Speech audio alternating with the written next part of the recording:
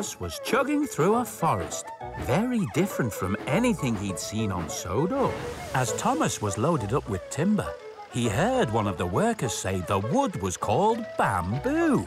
Thomas wondered what the bamboo might be used for, and he looked forward to finding out. Thomas set off through the countryside, looking left and right for anything made from bamboo.